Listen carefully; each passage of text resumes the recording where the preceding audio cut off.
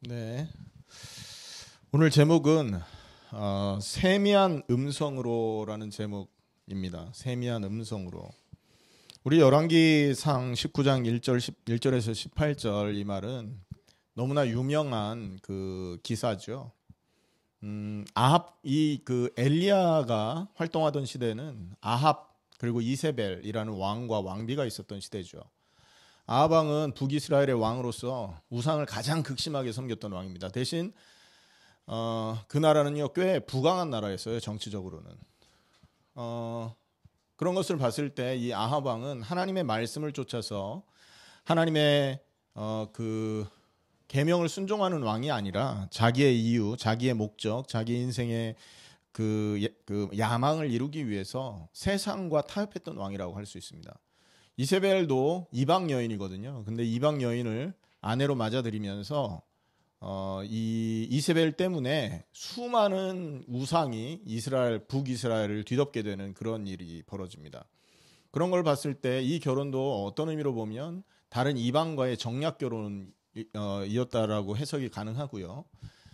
자기 나라를 지켜야 되니까 이방을 배경으로 삼아서 자기 나라의 그 육신적인 부강함을 추구했던 것이죠.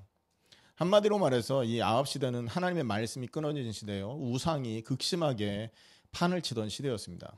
그 시대에 엘리야라는 선지자가 하나님의 보냄을 받은 것입니다. 자, 그런데 여러분 잘 아시다시피 어떤 신이 진짜 하나님이냐 이런 영적인 배경이 있었기 때문에 이 엘리야로서는 하나님의 사자였던 엘리야로서는 하나님의 살아계심을 증거해야 되거든요. 그래서 이 하나님의 살아계심을 증명하는 방법으로서 그 시대에 극심하게 이렇게 퍼져 있었던 바알과 아세라 신들과 싸움을 싸워야 되는 그런 이제 상황이었던 것입니다. 그래서 갈멜산에서 모인 것이죠. 큰 대회를 한 것입니다. 집회를 한 겁니다. 거기에 바알과 아세라 850명, 그 다음에 그 선지자죠. 바알 아세라 선지자 850명의 선지자와 엘리야 한 사람이 영적 전투가 붙습니다. 누가 참 신이냐 가리자. 어떤 신을 하나님이 그 살아계 있는 진짜 신인지 판별하는 기준으로 삼을 것이냐. 단을 쌓아놓고 어린 양을 제물을 올려놓고 하늘에서 불을 내리는 선지자가 있다면, 그 하나님이 있다면, 신이 있다면 그 신이 진짜 신일 것이다. 그래서 대결을 펼칩니다. 그래 이 갈멜산에서 번제물에다가 이 불을 내리는 그런 역사를 두고 바알 아세라 신과 엘리야가 영적 전투를 벌이는데 여러분 아시다시피 바알 아세라 신은 기도를 했지만 하루 종일 기도하고 뛰놀았지만 불이 임하지 않았습니다. 그런데 엘리야는 그 쌓은 번제물을 두고 기도를 하는데 그냥 기도하지 않죠. 도랑을 파고 물을 붓고 그러니까 젖은 이 장작 위에 하나님이 젖은 제물 위에 하나님이 불을 내릴 수 있다라는 확신을 가지고 기도합니다. 제물이 다 젖었는데 하늘에 불이 내렸고 그것이 모든 쌓은 번제물을 다 태워버립니다. 그래서 진짜 신이 하나님이라는 걸 엘리야가 증명을 했죠. 그리고 나서는 어떤 일을 벌였냐 하면 이 850명의 바알신과 아세라 선지자들을 전부 목잘라 죽입니다. 그래서 그날 수많은 사람이 죽게 됨으로 해서 그 냇물이 피가 되어서 강처럼 흘렀다. 이런 기록들이 있죠. 자, 그 사건 이후입니다. 여러분 어마어마한 역사를 벌였으니까 엘리야의 마음으로 이제 이스라엘은 하나님께 돌아올 수 있지 않냐. 모든 사람이 하나님의 역사를 보았으니 모든 백성이 하나님께 회개하고 돌아와야 되지 않겠냐 생각했을 겁니다. 그런데 엘리야가 생각하고 있었던 그 상황과 완전 반대의 일이 벌어집니다. 1절을 보시면 아시다시피 아합이 엘리야가 행한 모든 일과 그가 어떻게 모든 선지자를 칼로 죽였는지를 이세벨에게 말했다라고 합니다. 그러니까 이세벨이 사실은 이 바알 선지자 아세라 선지자를 이세벨이 왕비인데 왕비가 사실 먹여 살렸던 것이거든요. 자기가 도와주던 선지자를 다 죽인 겁니다. 그러니까 정치적으로도 문제가 올 수밖에 없는 거잖아요. 그 바알 아세라 선지자를 따르던 많은 백성들이 있을 텐데 그 백성들조차도 지금 이세벨에게 등을 돌릴 수 있는 위기 상황이 벌어진 거예요. 그러니까 정치적으로도 엘리야를 처치를 해야만 되는 상황이 딱 온 겁니다. 그래서 엘리야를 죽이려고 이제 사람을 보내는 거죠. 그 소식을 엘리야가 들은 것입니다. 그리고는 엘리야는 그 소식을 듣자마자 두려워서 광야로 도망을 간 거죠. 여러분, 이때 엘리야가 행한 일이 있습니다. 3절에 보면 그가 이 형편을 보고 일어나 자기 생명을 위해 도망하여 유다에 속한 브엘세바에 이르러 자기의 사환을 그곳에 머물게 하고라고 하고 있죠. 늘 따라다니던 종을 거기 버려둔 거예요. 이 말은 뭐냐? 이제 나는 너와 함께하지 않겠다. 이제 내가 평생 하나님을 위해서 이렇게 헌신하는 삶을 살았었는데 이제 그 직분을 내려놓겠다. 나 더 이상 이제 선지자직이고 뭐고 도저히 이제 염증나서 못하겠다. 그러니까 너는 네 살 길 찾아가라. 나는 내 살 길 찾겠다 하고 헤어진 장면이죠. 인생 포기한 거예요. 위기 앞에서 자포자기를 하고 자기가 걸어왔던 수많은 세월을 전부 부인하고 이제는 나는 인생에 더 이상 희망이 없다라는 그런 생각을 갖고 헤어진 것입니다. 그 증거가 4절에 나오죠. 자신은 광야로 들어가 하루길쯤 가서 불룸툴이라고 하더라고요. 그 로뎀나무 아래 앉아서 자기가 죽기를 원하여 이르되 죽기를 구했다고 그래요. 자살을 하려고 한 거죠. 하나님, 나 좀 죽여주십시오. 나 이제 더 이상 힘들어서 못 살겠습니다. 지금 내 생명을 거두어 가주십시오. 나는 내 조상보다 낫지 못합니다. 그 조상들이 어떤 조상들입니까? 우상 숭배하고 하나님 불순종했던 조상들이거든요. 그들보다 내가 나은 게 하나도 없습니다. 나를 좀 죽여주십시오. 이렇게 이제 기도를 한 겁니다. 이 로뎀나무는 이 광야에 굉장히 흔한 나무라고 합니다. 이게 키가 크지 않답니다. 그냥 좀 이렇게 안진뱅이처럼. 여러분 뭐 구글이나 이런 데 들어가서 로뎀나무를 쳐보시면 굉장히 이렇게 수풀처럼 되어 있어요. 한 나무가 되어 있는 게 아니라 여러 나무 가닥이 이렇게 펼쳐져 있다고요. 그 밑에서 사실 밖에서 보면 보이지도 않는 겁니다. 이게 땅에 붙어 있는 나무이기 때문에. 거기에 숨어서 햇빛 그늘 아래서 그렇게 기도를 한 거예요. 여러분, 한 사람의 인생이 도대체 어디까지 내려가면 이렇게 됩니까? 죽여달라고 할 만큼. 조금 전까지만 해도 어마어마한 역사를 벌이던 사람이 바로 엘리야였습니다. 하나님의 능력을 자기 눈앞에서 체험했던 사람이고 그 하나님의 능력을 의지해서 수많은 이 우상 숭배하던 자들을 죽였던 사람이 엘리야 아닙니까? 그런데 이 사람이 딱 한계를 만난 거예요. 한계를 만나니까 나 죽겠습니다. 나 더 이상 살 소망 없습니다. 내 생명을 거두어 주십시오라고 기도를 하는 상황까지 내려간 거죠. 자, 근데 이 하나님의 역사를 한번 보십시오. 여러분, 하나님은 하나님께서 선택한 사람을 버리지 않습니다. 하나님이 선택한 사람에게 찾아오신다는 거죠. 그래서 하나님의 일을 끝까지 행할 수 있도록 하나님이 은혜를 주시고 힘을 주시는 겁니다. 여러분, 로뎀나무 밑에서 죽기를 간구하던 엘리야에게 하나님이 찾아오십니다. 여호와의 사자가 찾아오죠. 그러면서 제일 먼저 뭐를 합니까? 일어나라. 네가 여기 왜 누워있냐?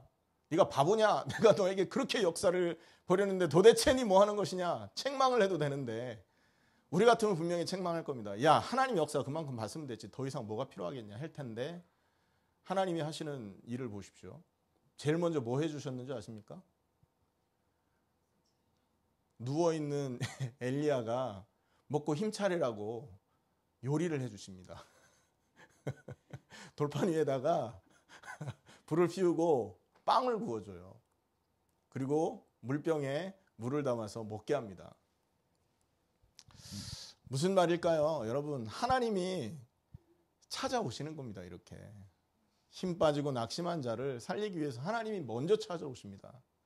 그리고는 이 엘리야가 제대로 된 길을 갈 수 있도록 엘리야의 생각과 모든 것을 변화시키는 작업을 하나님이 손수 이렇게 베푸신다는 것이죠. 자, 5절에 보세요. 천사가 그를 어루만지며 이렇게 쓰다듬어 주는 거죠. 네가 얼마나 힘들었냐? 너 고생 많았지? 도대체 얼마나 힘들었으면 네가 이 로뎀나무 밑에서 이렇게 수서박혀 있겠냐? 내가 너의 마음과 심정을 안다. 쓰다듬어 주시고, 그리고 어떻게 하신 겁니까? 그에게 이르되 일어나 먹으라. 6절에 본즉 머리맡에 숯불에 구운 떡과 한 병 물이 있더라. 이에 먹고 마시며 다시 누웠더니 여호와의 천사가 다시 와서 어루만지며 이르되 먹으라. 내가 갈 길을 다 가지 못할까 하노라. 먹고 마시고 그 음식물에 힘을 의지하여 40주 40야를 가서 하나님의 삶 호렙에 이르니라. 굉장히 오래 잤나 봐요. 먹고 금방 잤는데 배부른데 또 일어나서 깨워서 먹이진 않았을 거 아닙니까? 지치고 힘드니까 그냥 세상 포기하고 그냥 널브러져 있었던 거죠. 여러분, 사역자들이 막 힘들 때 그럴 때 있지 않습니까? 세상 아무도 보기 싫고 성경도 읽기 싫고 기도도 하기 싫고 그냥 푹 처박혀갖고 잠만 자고 싶고 드라마도 보고 싶고 막 영화나 보고 싶고 할 때 있거든요. 하나님이 기다려주신 겁니다. 그리고는 그가 힘을 차릴 수 있도록 떡과 물을 이렇게 공급을 하십니다. 그리고는 40주 40야를 갈 수 있도록 힘을 주신 거죠. 여러분 생각을 해보십시오. 원래 지금 여기 브엘세바에서 호렙산까지는요 한 350km 정도 된답니다. 성인 남자가 하루 종일 걸으면 한 35km를 걷는데요. 하루 종일 걸어가는 길이 350km면 한 10일 정도면 가거든요. 쉬지 않고 걸었다면. 그런데 40주 40야를 갔다라는 거는 그 동안에 하나님과 기도도 하고 또 금식도 하고 또 이렇게 묵상도 해가면서 중요한 하나님의 계획을 깨닫기 위해서 많은 시간을 이렇게 보냈다라고도 볼 수 있는 겁니다. 뭐하고 닮아 있습니까? 예수님의 40일 금식 기도와 닮아 있습니다. 그리고 호렙산에 모세가 올라가서 40일 동안 하나님과 동행했던 하나님에게 음성 들었던 그 내용과 많이 비슷하죠. 그러니까 40일간을 하나님과 동행하면서 사실은 호렙산에 간 것입니다. 호렙산에 이르러서 어떤 일이 벌어지냐? 엘리야의 인생이 바뀌는 전환점이 딱 생깁니다. 여러분, 엘리야가 어떻게 인생이 바뀌었겠습니까? 지금은 죽여달라고 했잖아요. 근데 나중에는 어떻게 돼요? 선지동산을 세워요. 도단성에 선지 생도들을 불러서 교육을 하고, 그리고 그 시대가, 엘리야 시대가 가장 복음으로 말씀으로 풍성한 시대가 되도록 일을 벌이죠. 하나님 앞에 사명을, 제대로 된 사명을 받고 인생이 바뀌어진 겁니다. 그동안에는 엘리야는요, 바알 선지자, 아세라 선지자 죽이면 끝나는 줄 알았어요. 하늘에 불 내려서 하나님의 역사를 사람들에게 보여주면 끝나는 줄 알았다고요. 그런데 그게 아니다. 숨겨진 7천을 찾아라. 그 왕을 세워라. 그리고 네 후계자 엘리사를 세워라. 이 얘기를 받은 거잖아요. 그리고 나서 인생이 바뀐 거거든요. 그 인생이 바뀌게 된 그 터닝 포인트가 어디였냐? 호렙산이었습니다. 도대체 호렙산에서 무슨 일이 있었길래 엘리야의 인생이 그렇게 바뀔 수 있었겠습니까? 오늘은 그 얘기를 좀 하고자 합니다. 한마디로 호렙산에서 엘리야는 하나님의 세미한 음성을 들을 수 있었던 것입니다. 세미한 음성이라는 게 뭐냐? 하나님이 궁극적으로 엘리야에게 주고자 하는 메시지를 이 엘리야가 들을 수 있었다는 얘기예요. 근데 이 음성을 엘리야가 처음부터 들었습니까? 아니잖아요. 자, 한번 보시기 바랍니다. 먼저는 호렙산에 가서 하나님과 대화를 합니다. 참 하나님이 굉장히 이렇게 보면 젠틀하신 분이에요. 하나님이 굉장히 나이스하신 분이라고요. 여러분, 사람의 말을 들어주고 있잖아요. 엘리야야, 네가 도대체 뭐가 문제냐. 하나님과 대화를 시작합니다. 여러분, 우리가 하나님과 교제할 때 이런 시간이 필요한 줄 믿습니다.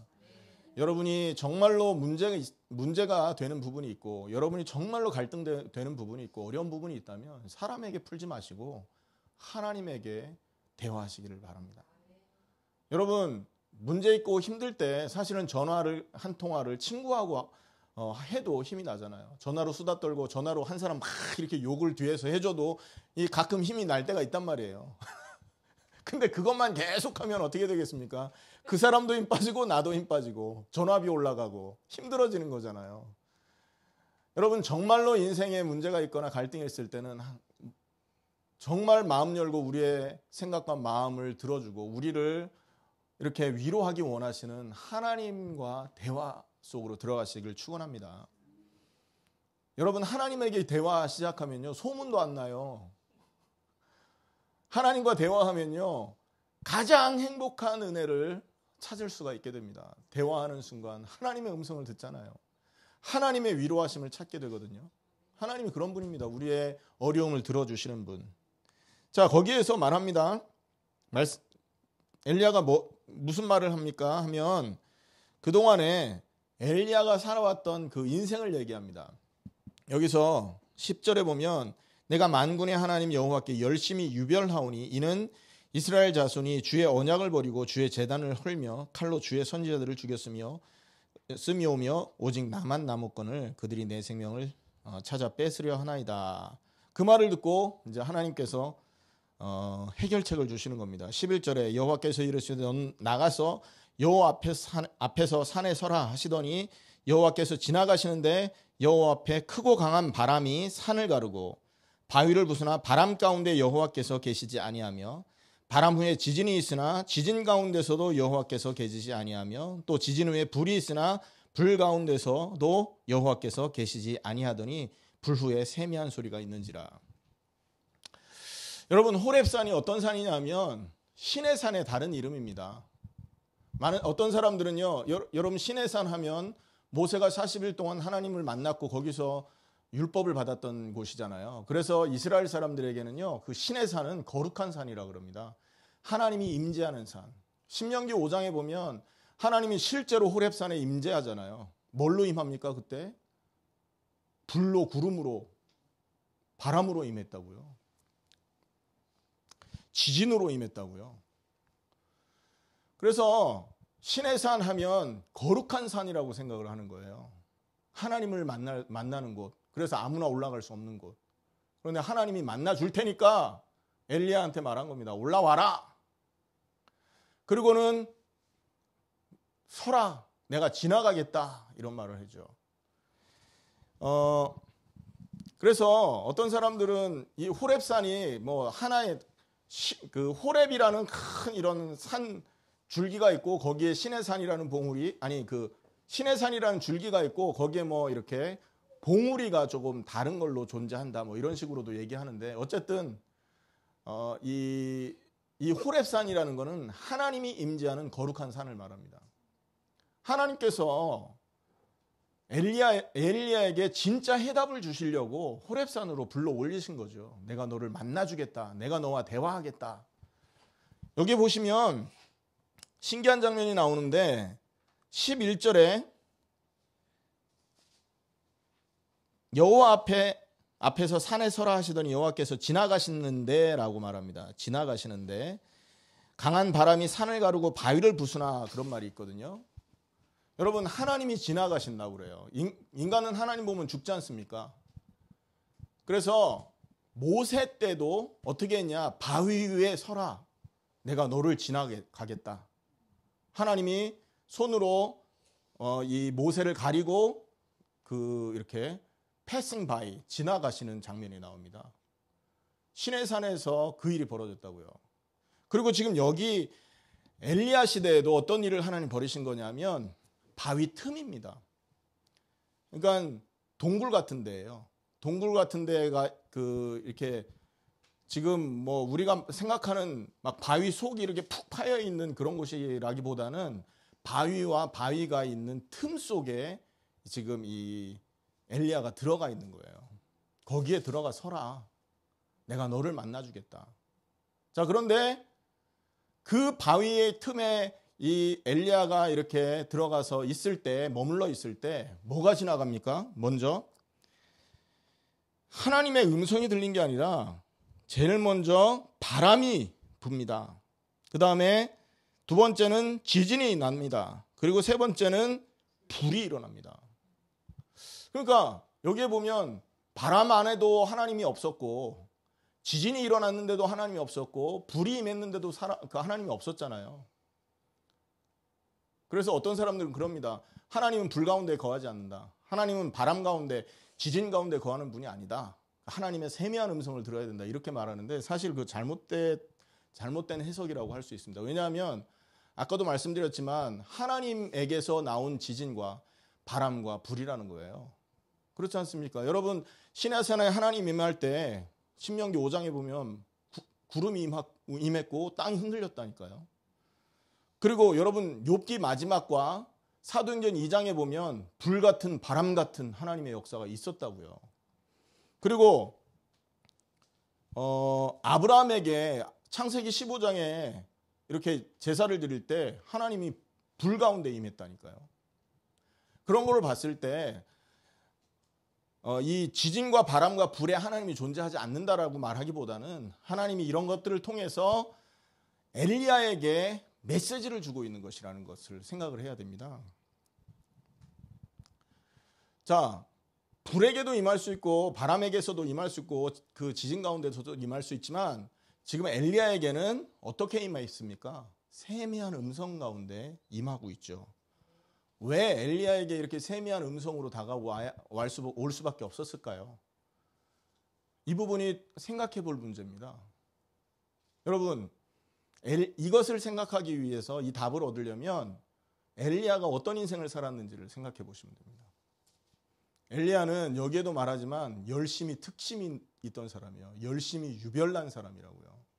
자기 힘으로 할 걸 다 해볼 수 있었던 사람이라니까요.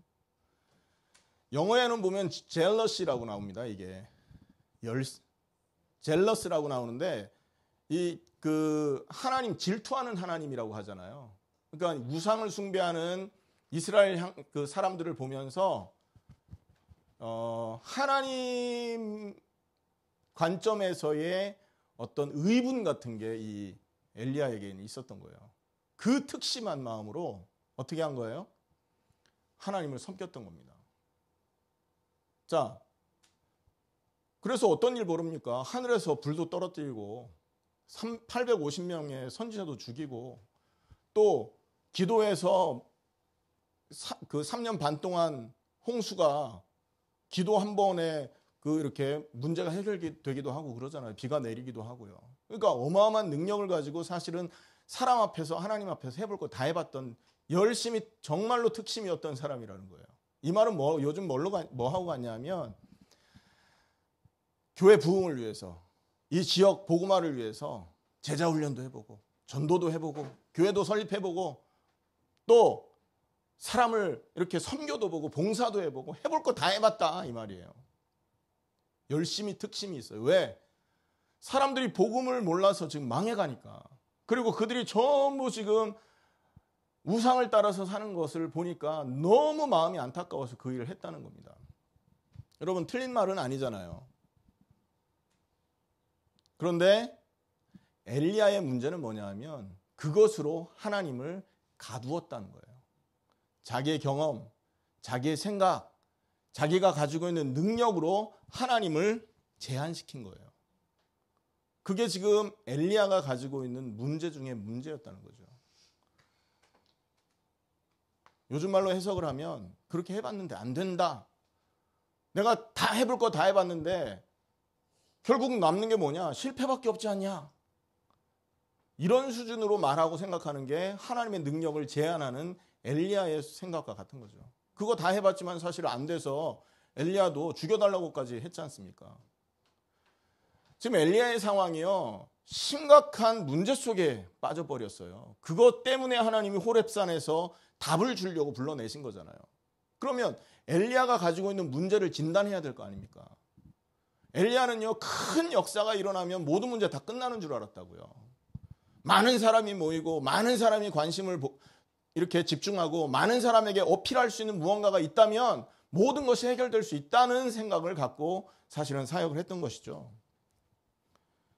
과연 그랬습니까? 자기가 하나님을 정의한 거예요. 불같이 임하고 바람같이 임하고 지진같이 임하면 끝난다라고 하나님의 능력을 그리고 하나님의 방법을 제한시킨 거죠. 하나님의 그 모든 그 뜻을 정의해버린 거예요. 그렇게. 여러분 우리가 오늘 그런 실수를 하고 있는지도 모릅니다. 평생 해왔던 방법이 최고인 줄 아는 거예요. 내가 이렇게 했으니까 이렇게 돼야 되는 거 아니야. 안 되면 한계를 만나는 거예요. 하나님 허락 안 할 수도 있는데요. 엘리야가 로뎀나무 밑에서 나 죽여주십시오 하고 저 불신앙의 깊은 수렁이 속으로 들어갈 수밖에 없었던 것처럼 내가 해볼 거 다 해보고 내가 도전해볼 거 다 해보고 내 능력껏 다 해봤는데 안 되니까 에이 안 되나 봐. 어떻게 하나님 이럴 수 있어. 나는 할 수 없어. 해봐도 안 되네.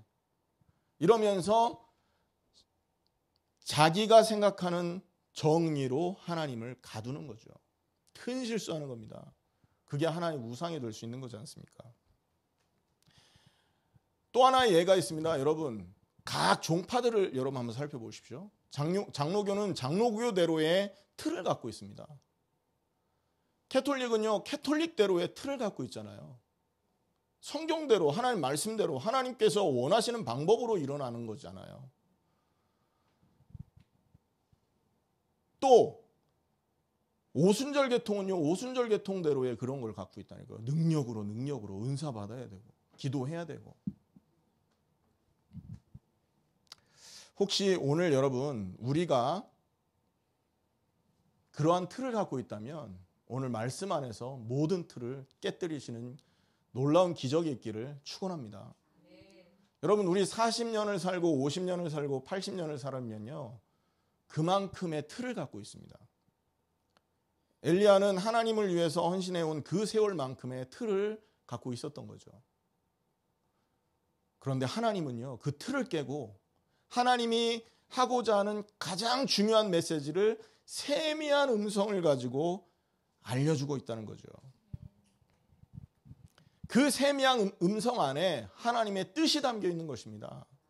그 세미한 음성 안에 하나님의 계획이 담겨 있고 하나님의 소원과 엘리야를 향한 하나님의 소망이 담겨 있다는 거죠. 그걸 발견해내야 되는 거 아닙니까? 우리가 왜 하나님과의 교제가 필요합니까? 하나님의 뜻을 알고 우리가 변화되어야 되잖아요. 하나님이 원하는 방향으로 우리의 인생이, 나의 뜻이, 생각이 바뀌어져야 되는 거 아닙니까?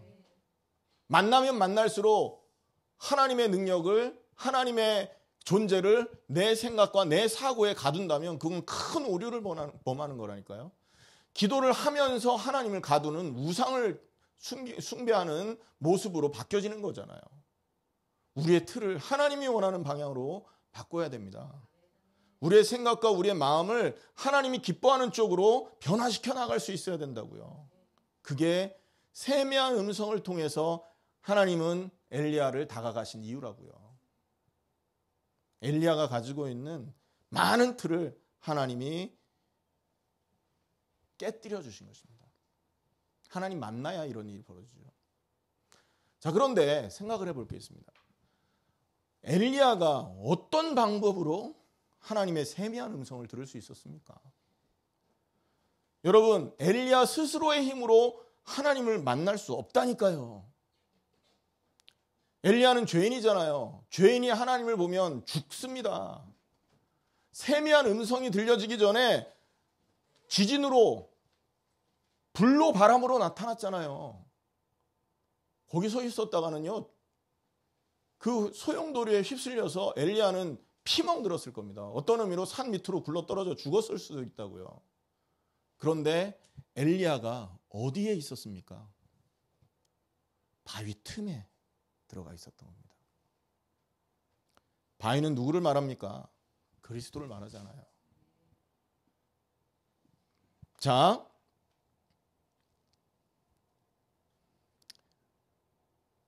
그래서 한마디로 말해서 반석의 도움으로 하여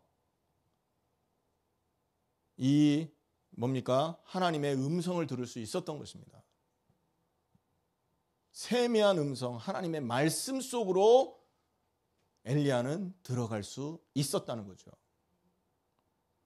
반석 되신 그리스도를 통해서 하나님을 만나는 것이고, 반석 되신 그리스도의 보호를 통하여 어떻게 되는 겁니까?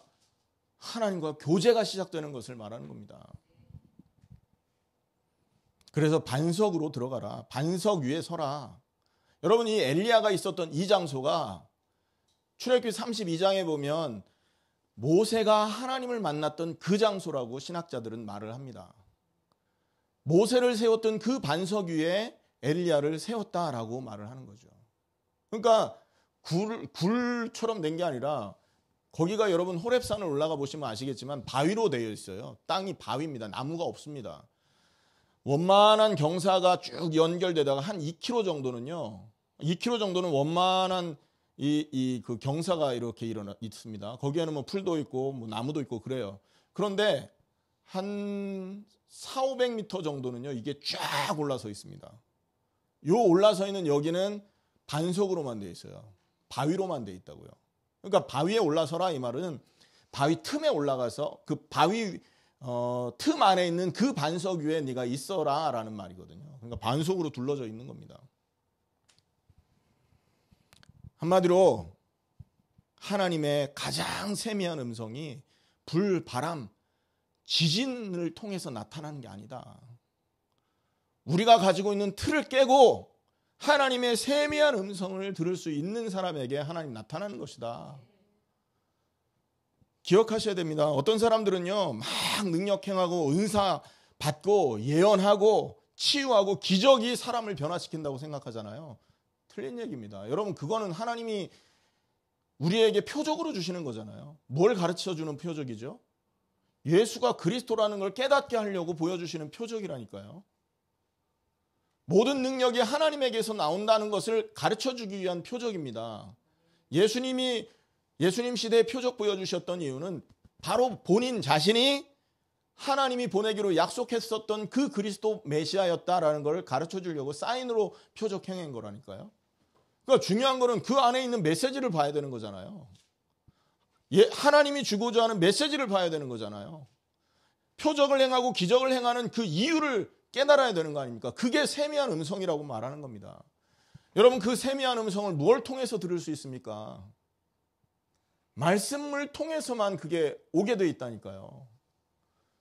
엘리야의 기적, 모세의 기적, 예수님의 기적, 성경 안에서 한 가지를 설명한다니까요. 뭘 설명합니까? 예수는 그리스도다. 인생의 구원은 그리스도를 통해서만 일어나는 것이다. 그걸 가르쳐 주는 거라고요.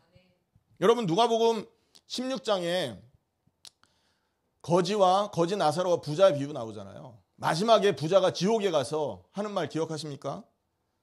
만일 아브라함이여 만일 죽은 자에게서 그들에게 살아서 가는 자가 있다면, 죽었다 살아난 자가 있다면 내 친척들이, 내 형제들이 그 죽었다 살아난 그 사람의 말을 듣고 회개하지 않겠습니까? 그러니까 한 사람을 좀 죽은 저 나사로를 살려서 보내주십시오. 이 부탁을 했죠. 그때 예수님 뭐라고 말씀하셨었죠? 이르되 모세와 선지자들에게 듣지 아니하면 비록 죽은 자 가운데서 살아난 자가 있을지라도 권함을 받지 아니하리라. 모세와 선지자는 뭘 말합니까? 성경 말합니다. 구약의 율법, 선지자의 글, 모세의 글. 구약 성경 39권을 말한다니까요. 성경 안에서 하나님이 주고자 하는 메시지를 제대로 받지 않으면 어떻게 사람이 살아날 수 있겠냐 이 말이라니까요. 엘리야가 가지고 있던 틀이 바로 그거였던 겁니다. 말씀이 전달되고 그리스도가 드러나야 되는데 엘리야의 능력을 통해서 엘리야 자신이 드러났던 거예요. 그러니까 엘리야가 표적이 되는 거 아닙니까? 우리를 변화시키는 건 뭡니까? 그래서 능력이 아닙니다. 은사가 아니고 기적이 아니고 우리를 변화시키는 거는 하나님의 세미한 음성, 하나님의 말씀이라는 것입니다. 그 말씀이 우리 안에 들어오고 그 말씀이 우리 생각 마음속에 뿌리 내려질 때 우리는 변화되는 것입니다. 우리의 생각과 마음을 하나님이 원하는 소원에 방향을 맞출 수 있는 방법은 뭐냐? 말씀 안에 우리가 들어갈 때만 가능하다니까요. 사단은 이 말씀을 빼앗아가기 때문에 말씀을 붙드시기를 축원합니다. 자, 두 번째입니다. 호렙산에 가서 어떤 일을 당했습니까? 하나님의 음성을 듣기 전에 어떤 일이 있었냐? 불, 바람, 지진이 임했다고 그랬잖아요. 이것은 뭘 의미합니까? 아까도 말씀드렸지만 심판을 의미합니다. 불과 바람과 지진은요, 하나님의 심판을 의미하는 것입니다. 여러분, 불, 바람, 지진이 일어났을 때 엘리야가 심판받아서 죽을 수 있었다니까요. 그 불, 바람의 대상은 원래 죄를 가지고 있었던 엘리야가 대상이었어요. 그런데 그 불, 바람을 누가 막았습니까? 불과 바람과 지진을 반석이 막았잖아요. 반석이 없었다면 엘리야는 절대로 하나님을 만날 수 없었습니다. 하나님을 만나지 못했다면 엘리야는 하나님의 음성을 절대로 들을 수 없었겠죠. 엘리야는 변화되지 못했을 뿐만 아니라 반석이 없었다면 거기서 살아나올 수조차도 없었다는 겁니다. 그런데 하나님이 이 사건 이후에 굉장히 신기한 일을 보여주십니다. 이때가 BC 823년, 800년경이거든요. 예수님 태어나기 800년 전 엘리야 사건이 있었습니다. 그런데 800년 후에 하나님이 신기한 상황을 보여주시잖아요. 여러분, 변화산 아시죠? 한 산에 올라가서 누가 내려옵니까? 모세와 엘리야가 예수님과 대화를 합니다. 거기서 무슨 얘기를 합니까? 누가복음 9장에 보면 예수님의 죽음에 대한 얘기를 나누기 시작합니다. 자, 생각해 보십시오. 모세도 호렙산에서 하나님을 만난 사람입니다. 그죠? 엘리야도 똑같은 자리에서 하나님을 만났습니다. 어디서 만났어요? 반석 위에서 만났잖아요. 사실 그들은 호렙산 반석 위에서 그리스도의 비밀을 본 것입니다. 한마디로 비밀 되신 비밀 중에 비밀인 그리스도의 그 언약을 그들은 거기서 바라본 것이죠. 다른 의미로 말을 한다면 그리스도의 도움으로, 반석 되신 그리스도의 도움으로 모세와 엘리야는 하나님을 만난 것입니다. 자, 그런데 오늘 열왕기상 19장에 보면 어떤 단어가 나오냐면 11절에 보세요. 여호와께서 이르시되 너는 나가서 여호와 앞에서 산에 서라 하시더니 여호와께서 지나가시는데 여호와 앞에 크고 강한 바람이 산을 가르고 바위를 부수나 이렇게 말을 하고 있거든요. 여러분, 바람이 지나가고 지진이 일어나고 불이 일어났기 때문에 뭐가 깨졌어요? 바위가 찢어진 겁니다. 원어적인 의미로 보면요, 이게 바위를 꺾었다, 브로큰이라는 뜻이 있고요. 원어적인 의미로 바위가 어디예요? 부수다, 바위를 부수다라는 의미가 가르다, 부수다, 상하다, 찢었다, 꺾었다 이런 의미가 있습니다. 그래서 열왕기상 13장의 말씀에 보면요, 그 사자를 찢었다 할 때 이 단어를 씁니다. 부수다라는 이 단어를. 무슨 말입니까? 반석 위에서 바위가 부서졌는데 뭐를 의미하는 거예요? 십자가에서 그리스도의 찢어짐을 말하는 거라니까요. 예수님이 한마디로 말하면, 이걸 다른 의미로 말하면 하나님의 심판을 예수님이 대신 짊어지신 거예요. 엘리야가 죽어야 되고 엘리야가 심판받아야 되는데 예수님이, 그리스도가 거기서 찢어지신 것입니다. 그가 거기서 찢겼고 거기서 불과 바람을 받으신 거예요. 누구 때문에요? 엘리야 때문에. 심판받아야 되고 죄 때문에 죽어야 될 엘리야 때문에 반석이 대신 찢어졌고 반석이 대신 깨졌고 반석이 대신 상했다 이 말이죠. 엘리야는 이 반석을 통해서 누구를 본 겁니까? 하나님을 만난 겁니다. 그리고 그 반석 위에서 그리스도의 비밀을 본 것입니다. 그래서 누가복음 9장에 모세와 엘리야가 예수님과 대화를 하는 거죠. 예수님의 뭐에 관한 대화예요? 죽으심에 관한 대화를 하고 있습니다. 이게 묘하게 연결이 되고 있지 않습니까, 여러분? 십자가의 죽음을 예수님 당신이 성취해야 되지 않습니까? 이 말을 하는 거라니까요. 여러분, 모세가 하늘에서 예수님 만나고 다 대화했을 거 아닙니까? 하나님 계획 알아들었을 거 아니에요. 그리고 나서 예수님 활동하시던 그 당시에 변화산 앞에 나타나신 겁니다. 죽으심에 대해서, 인간 구원에 대해서, 심판을 면하는 방법에 대해서 대화를 하신 것이죠. 그래서 엘리야는 이 그리스도를 반석 되신 그리스도를 통해서 하나님을 만나게 된 겁니다. 대신 찢기시고 대신 상하심으로 우리를 보호하시는 반석 되신 그리스도. 그래서 그리스도는 우리의 보호자, 피난처가 될 수 있는 것입니다. 우리가 그리스도 안에 거할 때 모든 심판이 이렇게 지나가게 되는 거죠. 반석 되신 그리스도를 통해서만 하나님의 심판은 면할 수가 있는 것입니다. 그걸 보고 대속이라고 합니다. 그걸 보고 희생이라고 하는 것입니다. 여러분, 진짜 지진, 진짜 심판이 언제 일어났습니까? 예수님의 십자가 사건을 통해서 진짜 나타나잖아요. 예수님 십자가 달리셨을 때 흔들렸다니까요, 땅이. 지진이 났지 않습니까? 하나님의 심판을 예수님이 십자가에서 대신 짊어지셨음을 말하는 것입니다. 하늘이 가려졌잖아요. 이 말은 뭐예요? 하나님이 예수님을 버렸다는 얘기라니까요. 하나님이신 예수님을 하나님이 버렸어요. 가장 모멸하는 대상이 됐고, 하나님의 가장 모멸 대상이 됐고, 가장 진노의 대상이 바로 십자가의 예수님이었다는 거죠. 죄가 되셨다고 말하지 않습니까? 죄 자체가. 하나님이 제일 싫어하는 건 죄라니까요. 죄 때문에 인간은 징계받고, 죄 때문에 인간은 저주당하고 심판받는 거라니까요. 수천 년간 억눌렀던 그 하나님의 그 진노가 죄를 향해서 쏟아 부어진 게 뭐냐? 십자가였다는 거예요. 그래서 하늘이 해가 가려졌던 거라니까요. 그리고 터가 흔들린 것입니다. 그리고 무덤이 찢어진 것입니다. 하나님의 심판. 진짜 지진, 진짜 심판은 예수님의 십자가에 임했던 것입니다.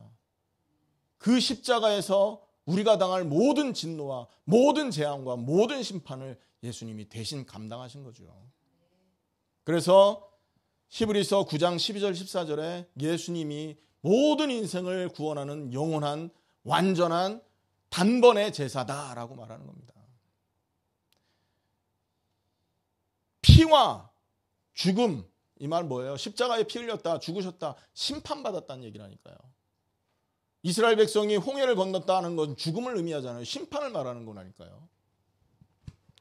노아 시대에 홍수가 온 땅을 덮었다, 심판을 의미하는 겁니다. 죽음을 의미하는 거라고요. 그 실제의 죽음, 그 모든 구약에 나오는 죽음의 실체가 누구냐? 뭐냐? 십자가에서 예수님의 대속 죽음이라고요. 그 죽음을 통해서만 우리는 하나님의 진노를 피하게 되는 것입니다. 에베소서 2장 3절에 우리는 하나님의 진노의 자녀다라고 말하지 않습니까? 본질상 진노의 자녀다. 로마서 5장 8절에는 우리가 죄인 되었을 때 그리스도께서 십자가의 죽음으로 우리에 대한 하나님의 사랑을 확증하셨느니라. 더 이상 어떤 걸로 우리를 사랑한다는 표현을 할 수 있겠습니까, 여러분? 보아스는 대속자가 되어서 룻의 재산 문제 해결해주고 자녀 문제 해결해줬다고요. 그걸로도 나오미와 룻은 보아스를 칭찬하고 하나님을 찬송할 수 있었지 않습니까? 그런데 예수님은요, 단순히 우리의 재산 문제를 해결해 준 정도가 아니라니까요. 룻이 나오미가 보아스를 만나 모든 문제 해결된 것처럼 예수님은요, 자기 생명을 들여서 우리의 과거, 현재, 미래의 모든 문제를 끝내주신 겁니다. 요한복음 19장 30절, 다 이루었다. It is finished라는 그 말이 십자가에서 모든 심판 끝났다. 모든 죄의 문제는 완전히 영원히 단번에 해결됐다. 로마서 8장 2절, 그리스도 예수 안에 있는 자는 그래서 결코 정죄함이 없다. 하나님이 너희를 위하시는데 누가 너희를 정죄할 것이냐? 누가 우리를 하나님의 사랑에서 끊을 것이냐? 위험이냐? 기근이냐? 적신이냐? 칼이냐? 천사냐? 능력자냐? 도대체 누가 우리를 하나님의 사랑에서 끊을 것이냐? 이게 반석되신 그리스도를 통해서 우리가 얻은 축복이라니까요. 모든 걸 다 내주신 겁니다. 수천 년간 하나님은 역사를 통해 그리스도를 예언하셨고 예언 그대로 예수님이 그리스도가 되셔서 십자가에서 고통당하신 거라니까요. 이걸 거부한다? 이거를 받아들일 수 없겠다? 저주받아야 되는 겁니다. 그래서 심판받을 수밖에 없는 것입니다. 누구든지 성령이 아니고는 예수를 주라 시인할 수 없느니라. 반대로 우리가 예수를 그리스도로 인정하고 반석 되신 그리스도를 통해서 내가 구원받은 하나님 백성이며 더 이상 세상 문제 때문에 고통 당하지 않아도 되는 백성이라는 사실을 정말로 믿을 수 있다면 그건 이미 성령의 감동 감화 받은 사람이라니까요. 구원받은 사람이라는 거죠. 새로운 피조물인 겁니다. 그런 사람은 딱 한 가지의 이유밖에, 삶의 이유 한 가지가 생기는 거죠. 이 크신 사랑을 어떻게 갚겠냐? 이 크신 사랑을 위해서 나는 무엇을 하며 살아야 되겠냐? 고민할 수밖에 없는 거 아닙니까? 그런데 많은 사람들이 어떤 인생을 삽니까? 이런 십자가를 은혜로 받아놓고도 세상을 사랑합니다. 이런 십자가를 하나님의 놀라운 사랑을 은혜로 받아놓고도 육신을 위해서 삽니다. 정욕을 위해서 삽니다. 물질을 위해서 삽니다.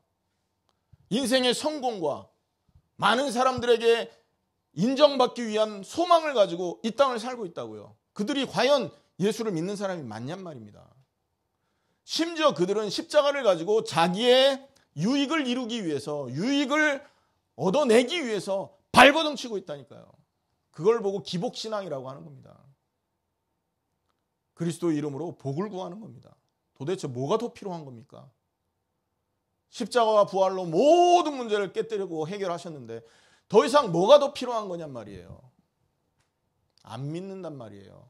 그래서 안 믿는다고 하는 겁니다. 어떤 사람들이 이런 얘기하면 강 목사님이 행위구원을 얘기하네 이런 얘기한다니까요. 웃기고 있습니다. 무슨 행위구원이에요 이게. 믿어야 구원받는 얘기를 더 깊게 한 거지. 믿지도 않으면서 믿는 줄 알다가 지옥 가는 게 좋겠습니까? 생각해 보십시오. 안 믿는데 믿는 줄 알고 살다가 지옥 가는 게 좋겠냐고요. 여러분은 무엇을 사랑하고 사는 사람들입니까? 여러분은 무엇을 위해서 생을 거는 사람들입니까? 여러분은 무엇을 위해서 눈물을 흘리는 사람들입니까? 정말로 예수님의 십자가와 그 은혜를 우리가 안다면 우리의 눈물은 하나님의 나라와 영혼 구원을 위해서 흘릴 수밖에 없는 눈물이 되고 맙니다. 우리의 인생은, 우리의 시간은 주와 복음을 온 세상에 증거하기 위해서 쓰여지는 하나님의 도구가 되고 만다고요. 오늘 여러분 다시 한번 반석 되신 그리스도, 그 반석 되신 그리스도가 불을 받아주시고 지진을 받아주시고 바람을 받아주심으로 엘리야를 하나님 만나게 했습니다. 그 반석 위에 저와 여러분이 서 있다는 걸 기억하셔야 됩니다. 2000년 전 십자가에서 하나님이 우리를 보호하시기 위해서 이미 찢겨진 반석으로 우리와 함께 하신다는 걸 기억하셔야 됩니다. 우리가 오늘 만약에 틀을 갖고 있다면 다 벗어내시길 바랍니다. 복음 이외에 다른 게 중요합니까? 천만의 말씀. 복음이 능력이라고 성경은 말하는데 이 복음이 나에게 능력되지 않고 있다면 오늘 복음을 내가 잘 모르고 있어서 일 가능성이 크고요. 아직 구원받지 못해서 일 가능성이 크다는 걸 말하는 겁니다. 그럼 우리가 할 일은 뭡니까? 다시 말씀 앞에 서야죠. 다시 그리스도의 언약 앞에 서야지요. 다시 하나님의 보좌 앞에 그리스도의 힘을 의지해서 나가야지요. 마음의 회개함으로 믿지 못하는 불신앙을 내려놓고 하나님 앞에 서야 되는 것입니다. 한 가지만 말씀드리고 마치겠습니다. 마태복음 11장에 보면 요한이 예수님에게 질문하는 장면이 나오죠. 예수님, 우리가 기다리던 그분이 바로 당신입니까? 이 얘기를 한단 말이에요. 근데 예수님이 그 질문에 답을 이렇게 말씀합니다. 맹인이 보며 못 걷는 사람이 걸으며 나병 환자가 깨끗함을 받으며 못 듣는 자가 들으며 죽은 자가 살아나며 가난한 자에게 복음이 전파된다 하라. 누구든지 나로 말미암아 실족하지 않은 자는 복이 있도다. 이 요한은 세례 요한이잖아요. 이 세례 요한은 엘리야라고 말했다니까요. 세례 요한도 엘리야와 같은 성정이 있었어요. 그래서 하나님의 능력이 불같이 바람같이 막 옥터를 흔들리고 땅을 흔들면서 임할 것을 기대하고 있었다고요. 심판이 임하고 부정한 저 관리들이 쫓겨나고 하나님의 능력이 하늘에서부터 천군 천사 심부름에 의해서 다 물러가는 이거를 상상하며 기다리고 있었던 겁니다. 그런데 아무 일도 안 일어나거든요. 마치 엘리야가 불 가운데서도 바람 가운데서도 지진 가운데서도 하나님을 발견하지 못했던 것처럼 그래서 질문을 했던 겁니다. 근데 예수님 뭐라고 말합니까? 이사야서의 예언을 얘기해줘요. 이 일이 벌어지고 있지 않냐. 나로 말미암아 실족하지 아니하는 자는 복이 있도다. 날 믿어라. 끝났다. 엘리야도 이 세례 요한, 예수님 당시에 엘리야였던 세례 요한도 사실은 이 그리스도를 믿지 않아서 실수했던 자입니다. 그래서 마지막 때는 엘리야보다 그 의가, 그러니까 엘리야가 세례 요한이 하늘에서 가장 작은 자라고 말을 하잖아요. 최고로 선지자 중에 복 받은 자지만 천국에서는 가장 낮은 자가 되고. 왜냐? 그리스도를 믿는 믿음이 없었기 때문에. 만약에 우리가 정말로 그리스도를 믿고 은혜 속으로 들어간다면 우리는 천국에서 큰 자가 되는 것입니다. 오늘 말씀을 마치겠습니다. 세미한 음성으로라는 제목입니다. 말씀을 통해서만 우리는 하나님을 만나게 됩니다. 말씀을 통해 우리에게 가르쳐주는 것은 반석의 실체 되신 그리스도를 가르쳐주고 있습니다. 그 반석이 어떤 반석입니까? 모든 하나님의 심판을 이겨낸 반석이라고요. 우리를 보호한 반석이라고요. 그 반석이 바로 예수 그리스도이십니다. 2000년 전 십자가와 부활은 저와 여러분의 모든 진노와 재앙과 모든 문제를 이미 끝내신 것을 믿으시길 축원합니다. 이 사실을 믿는다면 주와 복음을 위해서 정말로 남은 생을 주와 세계복음화를 위해서 살 수밖에 없고, 세상을 사랑하고 육신을 따르는 자들은 아직 구원받지 못했을 가능성이 많습니다. 다시 한번 우리의 믿음을 확인하고 그리스도의 은혜 속으로 깊이 들어가는 저와 여러분이 되기를 예수님의 이름으로 축원합니다.